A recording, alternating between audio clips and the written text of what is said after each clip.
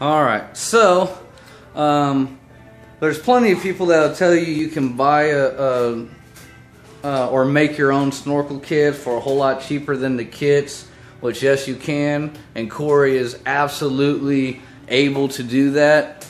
I bought this kit so that what protrudes out looks super cool, because I'm kind of against this whole snorkel idea anyways. But what you do get with the kit is you get pre-planned angles. If you go plumb this by yourself and just go to Home Depot or whatever, you're going to grab some 45s, you're going to grab some 90s, you're going to do whatever, and hope for the best, and probably run back to Home Depot or Lowe's 1 or 2 times to get another fitting or do whatever. This already comes pre-planned, and if you actually read the instructions, even the hoses are marked. You probably, I don't know if you can see here or whatever, but they're marked. This is a 36 hose, so we know that this length of hose goes to this adapter, and this 45 to this goes from here to there, expediting a lot of this mission. This is your CVT intake, which actually went like kind of that, okay? And so all that comes out, and you don't use this piece anymore.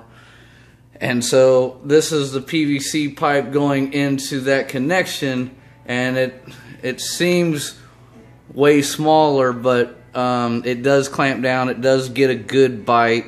And then just like back on the CVT, even though this is sealed, we're on still run a bead of RTV and seal it one more again right through there for reinsurance.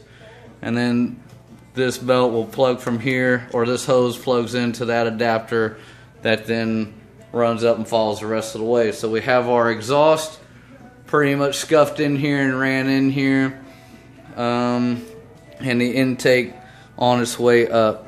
So that's a key part to know. And then I just wanted to mark out that, you know, paying for the kit, you're paying for a lot of that thinking to be done already, with the angles of where they go and how they're going to lean, and the hoses are already cut and all that. Is it worth the extra money?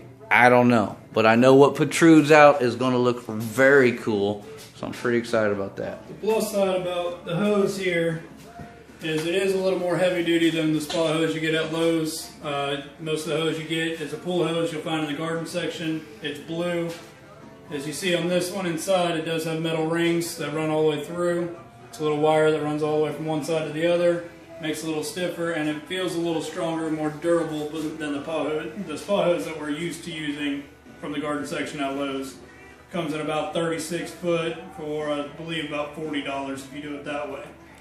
If you built yours with all the PVC pipes and the glue, the RTV, well, we still have to buy glue and RTV even after this kit. So if you bought all the homemade stuff, what were you looking at? On average, for something like this, where you're doing a Polaris, where you're running 4 snorkel tubes, looking at an average about $150 for all the pieces you need, glue, everything. So the kit might be a little bit more expensive, but you do have all your connections. You're not doing the guesswork. They've already done it already for you. Your hoses are a little stronger, a little better made, and your snorkel risers, when they come out, won't be regular PVC. They actually have the vent lines that can connect to them, where you got to run and zip tie yours to your PVC pipe if you build your own.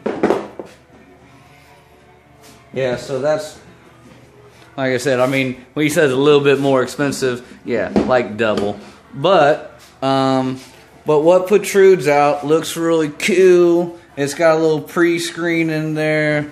Your vent lines run up the back, and they're paintable, so you can customize these and paint them to match your rig. I think the black protruding out of the blue and black bike is going to be absolutely on point. So I wouldn't paint them, but I mean, you can paint just the tips, you can paint the inserts, you can just paint a stripe down it, you can do all kinds of stuff to really bedazzle these up.